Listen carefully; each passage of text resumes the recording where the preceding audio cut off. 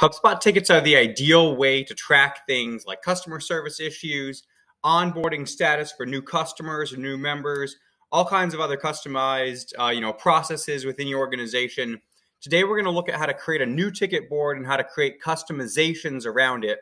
So right now, I'm in my HubSpot portal under this Service tab and then Tickets. If you go to Board Actions right here and hit this Edit Stages, this is going to take us over to the Settings section of the tickets here. And so the first thing we can do is we're going to actually create a new pipeline. So you can make a whole new ticket board. We're just going to say new ticket system for now and say create. And now you'll see we have new statuses right here for our different tickets. We can add another status. We can rearrange these statuses. We can have open or close statuses here if there's like a follow-up task that's an additional close stage, let's say. For now, we're just going to leave this be. The other thing we can do is create automations between these statuses. So let's say a new ticket comes in. When we're waiting on a contact, let's say, we could create an automation that says after 3 days, we're going to send them a notification. If you want to do something like that, right here, you can see it's already set up for you in HubSpot.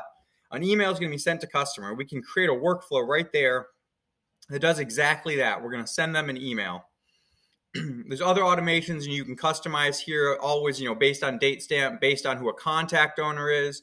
So we notify the internal team, hey, we're still waiting on this ticket. You notify the sales or the account person, let them know to look at it. I'm going to jump over to this tab now, this record customization. And here's where we can actually take some of that ticket information and decide how are we going to see it.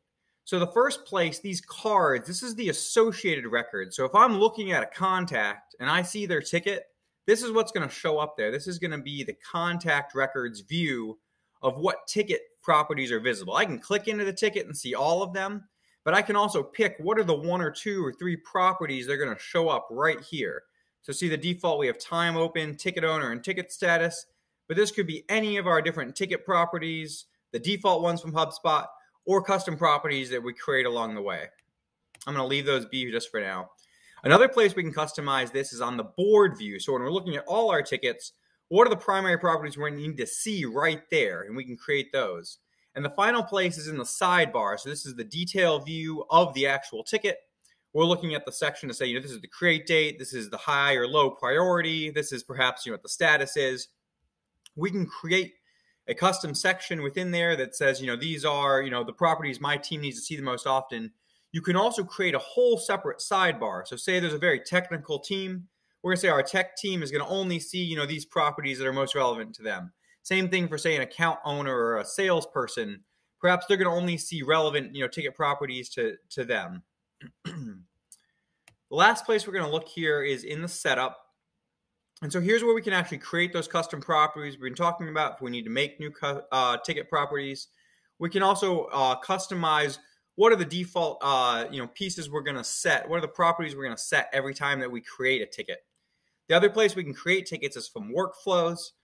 You can take a look at some of the other videos to see how do we create a ticket from a workflow. Thanks so much for watching.